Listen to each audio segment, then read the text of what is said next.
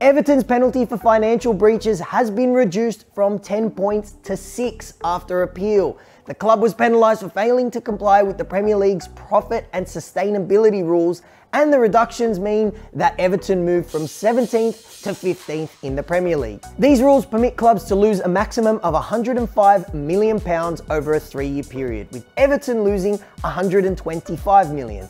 The 10-point deduction in November was met with outrage from Everton fans who felt hard done by, especially considering that Manchester City had faced 115 charges and not been punished.